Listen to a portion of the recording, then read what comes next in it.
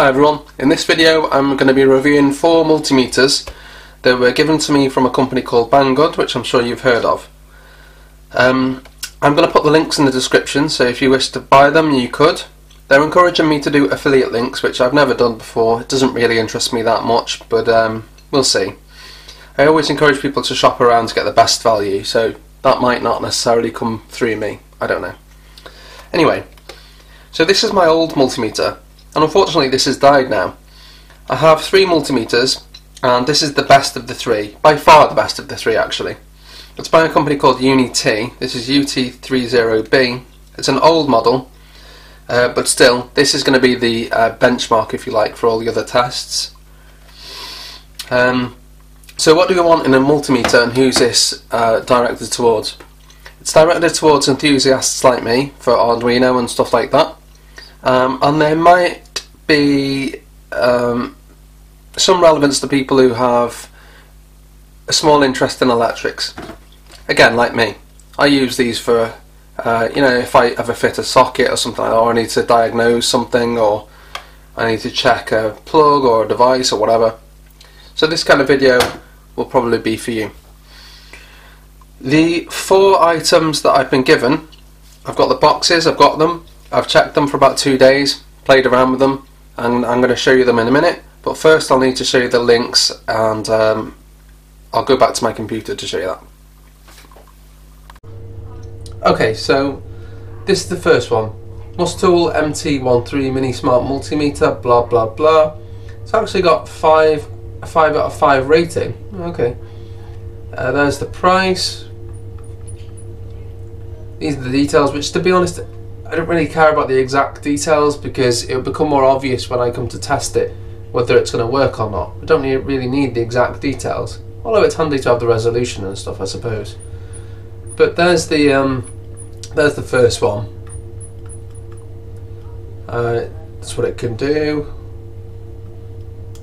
Second one, Aneng Am113d, intelligent auto measure, blah blah blah.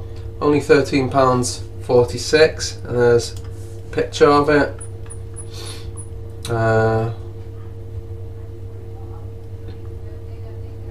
And we've got the details again.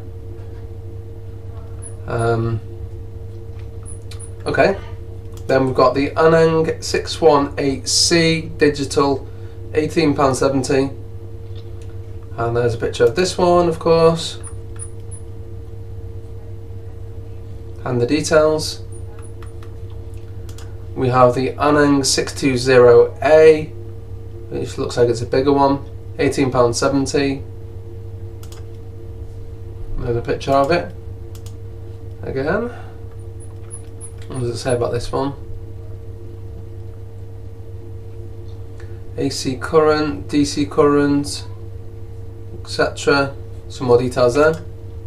And they haven't sent me this one. This is one that's similar. This is the updated version of the one that I've got that's broken. But this is £11.44. It's not auto ranging, but I would like to include this one anyway. And there are the details again, but it doesn't really, oh, it can do capacitance test. There are the details. And these are the 5 that I'm going to compare. So go back over to the camera now and let's see what happens.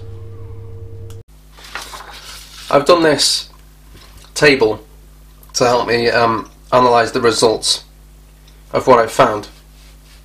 But anyway, first thing I'm going to do is introduce you to the first one. So this is Mustool MT13, and generally speaking I would say this is fairly good quality. The buttons are easy, you can easily cycle through the menus. It has an auto mode. The software on it is quite good.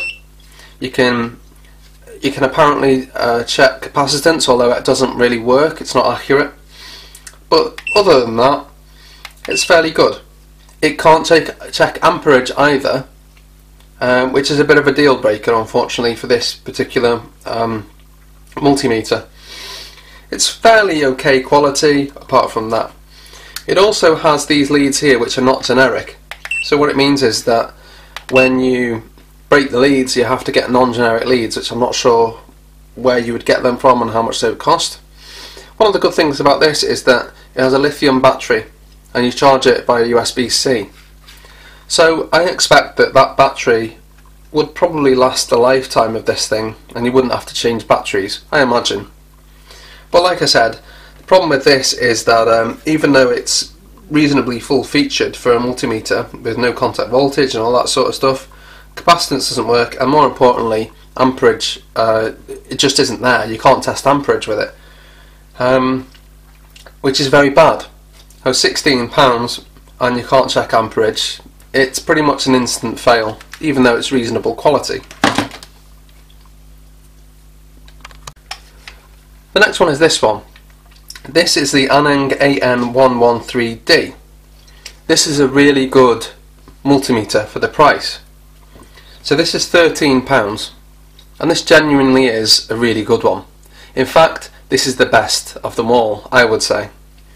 So in this one you just select the mode, so volts, millivolts, ohms, hertz, amps or milliamps, and in each of the modes there's a sub-mode. So you can select, for example, ohms, then press cell and it goes through them. So this is the diode test or continuity test. Farads. This is the only one which has a capacitance test that works accurately. This is the only one out of the 4. Well, actually I could say the 5, because this one doesn't have a capacitance test. Although the new model, which is the Uni-T UT33D, might do. More on that later though. But yeah, generally speaking, this is a really good one. The problem with this one, well, it's not really a problem, but the back is very flimsy, you see? That's a bit of a cheap build. The rest of it is really good though. I suppose at some point through the video I'll have to show you. But then again, I suppose you already know how to measure voltage. So it says 50 Hertz there. I'll go over to voltage. 9.89 volts. Simple as that. Now if I check, put this on auto mode. Hang on, auto mode. Now I'm going to check live AC voltage now. Ready? 256 volts. Can you see that on the screen? Perfect. So this is the Aneng Am113d. It's £13. That's a really good multimeter for the price. And the next one is the Aneng 618C, which is this one. Now, I don't have a lot of good things to say about this one. So the build quality is quite poor. The plastic here isn't flush. It feels poor. It has an LED to presumably help you see what you're doing, but the LED is so dim that you can't, it's pretty much useless. When you press on the screen, it's like not glued down properly or something, and there's a bit of play in it. The buttons are all over the place. As you can see there, I'm not even pressing the button and it clicks. It's pressing one. The menus don't make any sense.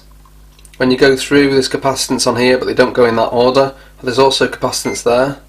Sometimes the buttons don't work fully. The leads are not changeable, so when you damage the leads, then what? They're not particularly good quality leads either. The user experience in general is quite bad. The screen's dim, very dim. Now if I turn the lights off it might be okay, I'm not sure if it's lit. Yeah, it is lit. In the dark it actually looks quite good. But it's a shame about all this lot. Maybe if you got used to it, it probably would be okay. You know, if you started using it every day. But yeah, the menus don't really make much sense. The live NCV and the rest of it do work. Capacitance doesn't work on this. And again, very, very importantly, like the other one, there's no amperage. There's no amperage, so you can't measure amps, which is a big no-no straight away. So unfortunately, I can't recommend that one either. That one's £18, so I definitely wouldn't get that for £18. The next one is this one. This is Aneng 620A. And this one's okay. I've written there the build quality is low to medium. I would say it's actually more medium. It's not terrible build quality. This thing here doesn't really do anything. It's hard, it's not a soft rubber thing. It'll probably stop it from getting scratched, which I don't know if it's really worth it. I mean, you don't really worry about your multimeter getting scratched, you care more about it getting smashed by dropping it, which this isn't going to offer any protection like that.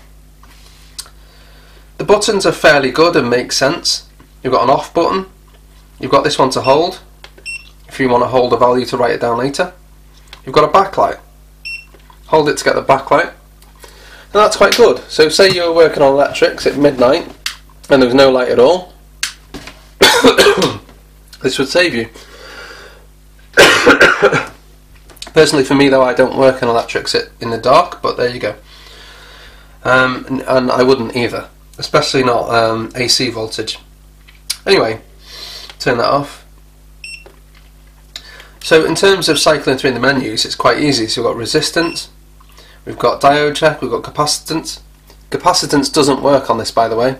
I've tested them all, and the only one that can actually do capacitance is the Aneng Am113d.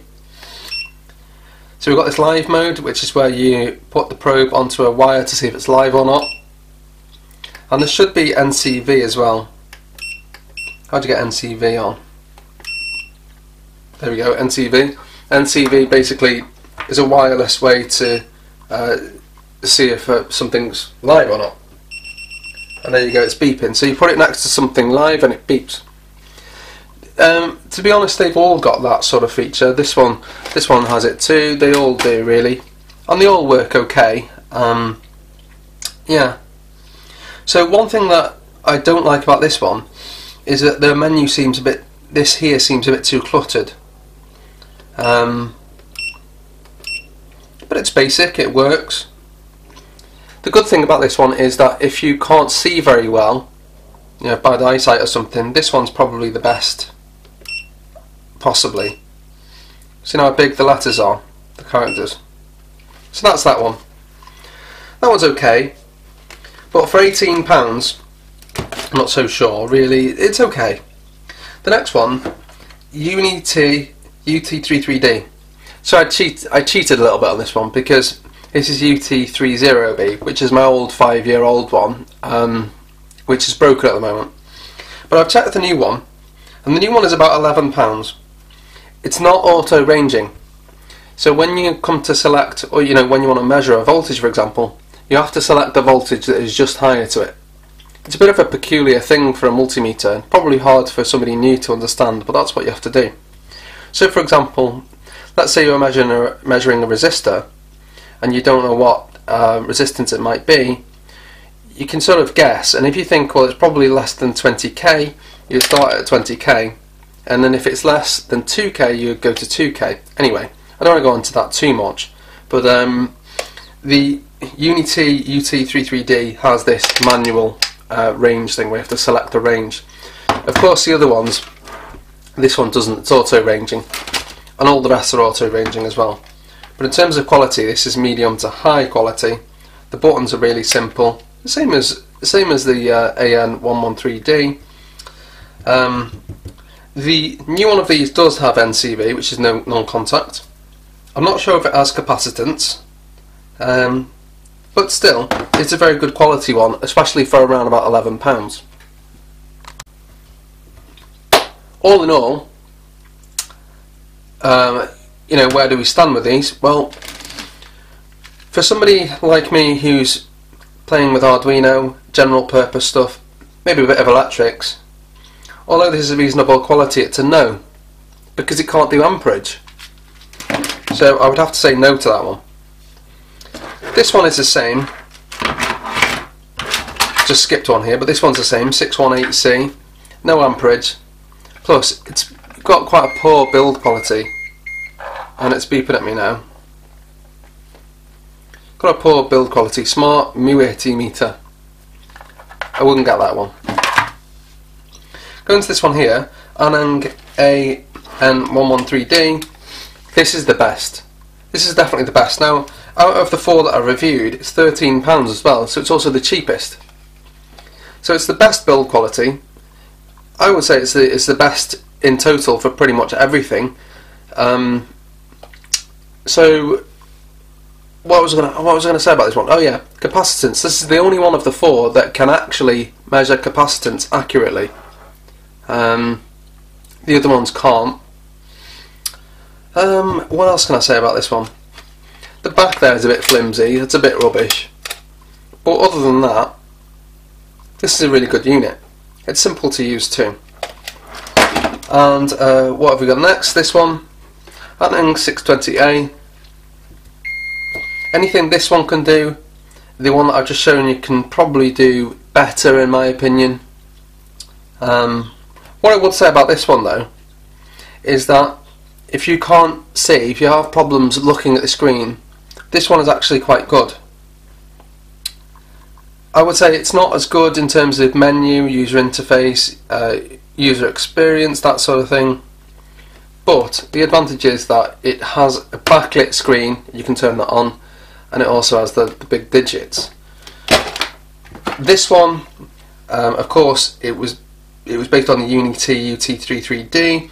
This is a very, very good quality one, although it's not auto ranging, so you have to know what you're doing with this. Which, if you do know what you're doing with it, it's really simple anyway, and that would be £11 as well.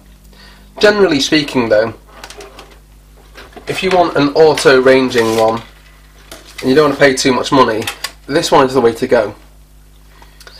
This is the best one, and it's really simple to use, and for £13 I would say it's a bargain really. So yeah, out of all of these, the only one I would really recommend, especially for my own use, would be this one.